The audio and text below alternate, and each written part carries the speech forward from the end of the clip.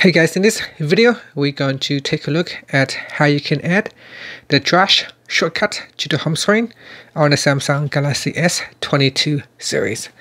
First, tap on the home button to return back to the home screen. Then swipe up to go into the app screen and open up the Samsung folder.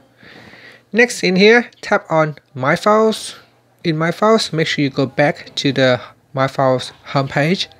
Now swipe up to go down and tap on Analyze Storage. And here you go down to the trash section and tap on the option key right here. And then tap on Add to Home Screen. Then tap on Add. And now we have successfully added the trash shortcut to the home screen. And you can rearrange it so we can leave them at the bottom corner of the screen. I have two in here, so I'm going to delete one.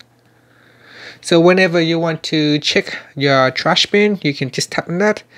So you can just tap on trash, and in here immediately you can go in and check the storage space being used by trash. So in here in My Files, I have used up 1.58 gigabyte. In gallery, I have used up 193 megabytes, and then I got voice recorder and calendar. Now you can empty it by going to trash. So go to My Files and then tap on empty, and then tap on empty trash, and that can help clear up some storage space being used by the trash. And that's it. Thank you for watching this video. Please subscribe to my channel for more videos.